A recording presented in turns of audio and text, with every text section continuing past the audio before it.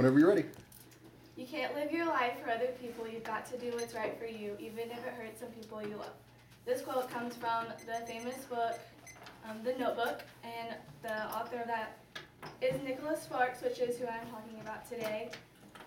His first two books, which have never been published, but after that, The Notebook and all of his other books have been New York Times bestsellers. About 80 million have been copied over the United States and in over 45 languages. Today I will discuss the passion Nicholas Sparks has for writing inspiring literature and giving back to his community through charities and scholarships. Also how he has come from writing two different books that have never been published to many that have been published all over the world. He was born on December 31st in 1965 in Omaha, Nebraska. He is the second child of 3, and he was born to Patrick and Jill Sparks. He lived in Minnesota, Los Angeles, and Grand Island, Nebraska, and at the age of 8, he settled in Fair Oaks, California.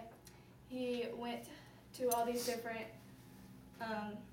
he lived in all these different places because his dad was finishing up graduate school. He was very intelligent and an active participant in track. He graduated in 1984 and was his class valedictorian.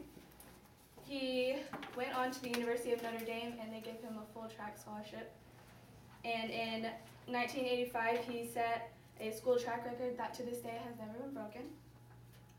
But unfortunately, he was injured with an Achilles tendon injury, and he had to sit the summer out and recover. But during that recovery, he took up writing, and he graduated in 1988. After graduating college, he and his wife Catherine got married.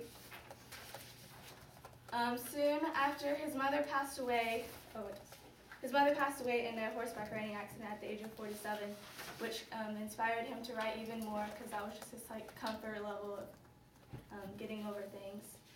He had several different jobs. He at this time had a kid, and so he was a waiter, a real estate appraiser, and telemarketer. And at this time, he wrote his second book, which was never published.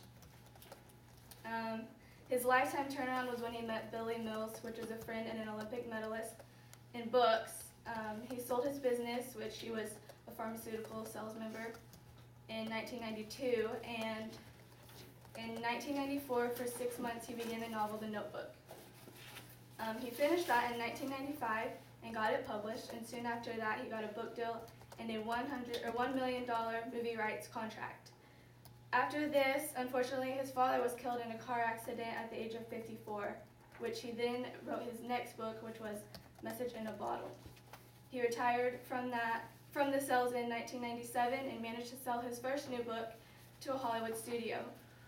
It became a movie in 1999, and with continuous hard work and motivation, he was able to follow all of his dreams of writing and continues to fulfill his dream.